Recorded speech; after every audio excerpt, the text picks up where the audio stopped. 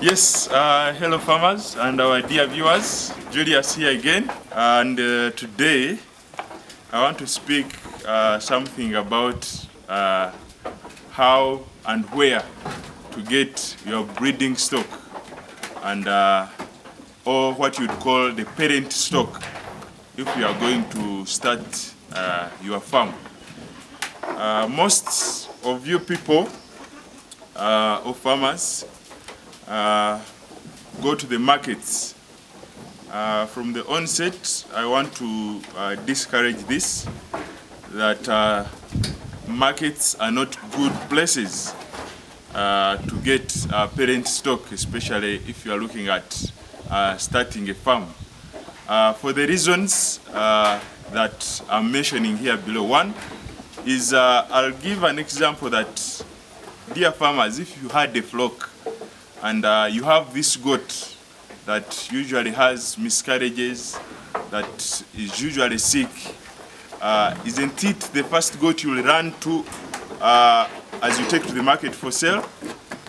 So imagine a combination of these diseases in the market that you are going to buy in a bid of starting your flock. So from the onset, I encourage you, dear farmers, if you want to get breeding stock, to renowned farmers and breeders who are doing the farming practically. And for your own information, as we employ these digital systems, most of the people have traceable records. It should be good that when you are buying a goat, at least you have a record about this goat.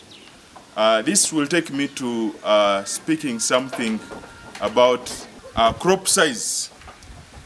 Yeah, so I want to demystify this element of crop size. Crop size is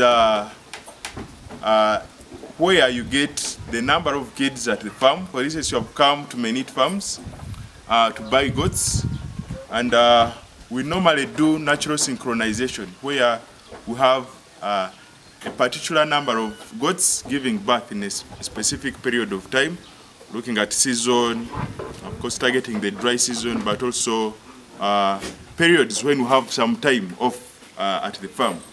So to understand the crop size of the farm, you get the number of kids at the farm divided by the number of mothers times 100. And I'll give a physical example. For instance, if you have 100 mothers at the farm, so the minimum crop size is going to be 100%, basically, because you are going to get 100 goats divided by 100 mothers times 100, which is going to be 100. So for you to be able to get breeding stock from this farm, you should ensure that at least this farm has the crop size of 120%.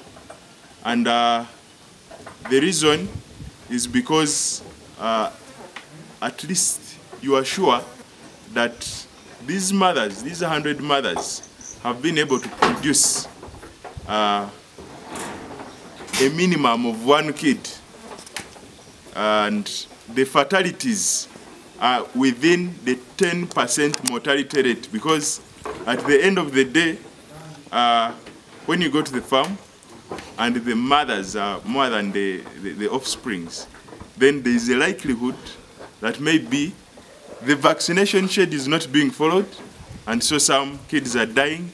The kid management strategy is not clear, and you have fatalities of the kids. So going forward, this farm is not ideal for you to get your breeding stock. So these are pointers and many others to show you, dear farmers, that we need to take goat farming to another level with the right breeds, even if they are local breeds that we outsource. Please go to the farmers there are people doing these good breeds with good traits, triplets and twins, with even our locals. So imagine you cross this, because the whole art of goat farming is in crossbreeding. Imagine you cross this with a Boer Savannah, where you have your kids growing very fast and you achieving the multiplier effect and the revenues that you require. So, food for thought, dear farmers.